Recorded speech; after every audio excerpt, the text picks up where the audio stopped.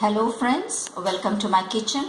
I am Rashmi Sharma Pave and today I am going to show you a very healthy recipe that is fish cooked with fresh turmeric.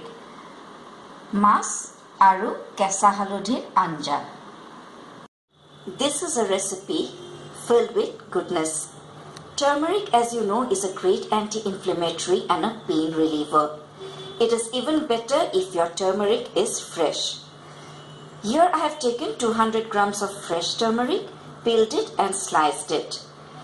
Then 2 red chilies. You may take green chili also, but red chilies will give you a nice color, which I have de-seeded. Half teaspoon salt and 1-inch piece of ginger. I shall grind this to a fine paste. Add a little water.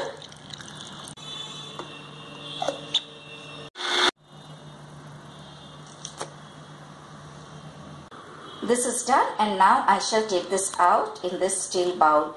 It is always better to take a steel bowl for taking out your turmeric because it leaves a very dark yellow stain otherwise if you use a plastic or a melamine. To this I shall add half teaspoon cumin powder and 1 teaspoon coriander powder. If possible, always use homemade masalas. Just wash your cumin and coriander whole, then dry it, just roast it a little bit on a tawa and then when cool, grind it to a fine powder. I mix this and now I shall show you the other ingredients of today's recipe. Apart from this paste, we'll require mustard oil about 100 ml, fish which I already fried. I fried it lightly. You may fry it a little deeper if you want.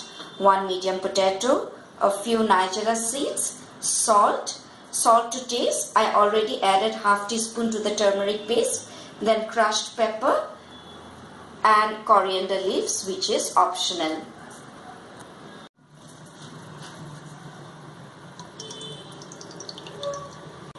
It is always better to cook turmeric curry in a non-stick pan or karai because it is very sticky. Fresh turmeric is very sticky and it tends otherwise to stick to your karai or pan. So here I have taken a non-stick pan.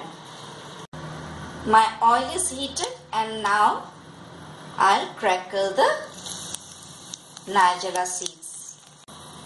It crackled completely and now it's time to add the turmeric paste.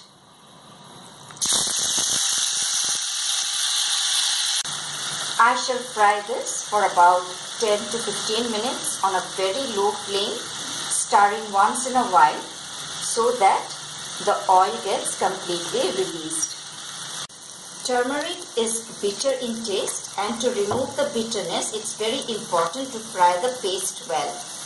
Now I'll add the potatoes and fry further for about another 10 minutes. Now I shall slowly add water. I shall fry this for another 2 to 3 minutes on a low flame and covered. Now the remaining salt and water. Yes, this water is warm and I always prefer adding warm water to my curries. It's boiling and now I'll add the fish. Now I shall cook this for about 4 to 5 minutes. Now pepper and fresh coriander. My curry is done. Now I shall transfer this to a serving bowl and serve with steaming hot rice. Well friends, if you enjoyed watching this video, do hit the like button, share it, make it and subscribe to my channel Rashmi's Simple Food Delights for your regular updates. Till we meet next, goodbye.